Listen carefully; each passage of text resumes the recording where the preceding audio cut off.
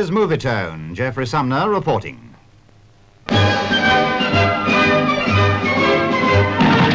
Away in the men's 100 metres, England v the Russian Federal Republic at the White City. David Jones, number 2, going like the wind, succeeded in getting in front of Prokorovsky to win in 10.5. A high jump win by Russia's Valery Brummel was a certainty. He went higher and higher, finally setting a United Kingdom all-comers record at 7 feet 3.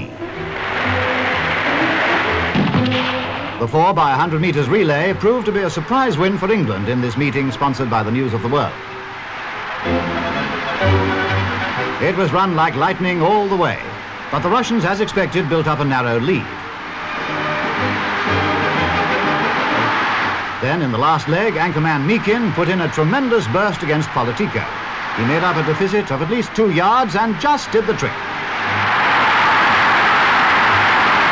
A second night highlight was the women's discus throwing. A world record of 193 feet 6 was set by Russia's Tamara Press. Now the 5,000 metres. True, the Russians finally won both the men's and women's matches, but this race was an English triumph. Gordon Pirrie, number 2, bided his time, but he had it all sewn up. Running at such a meeting for the last time, he made his final sprint with that famous stride of his and went away to win easily from John Snowden with the Russians right out of the picture.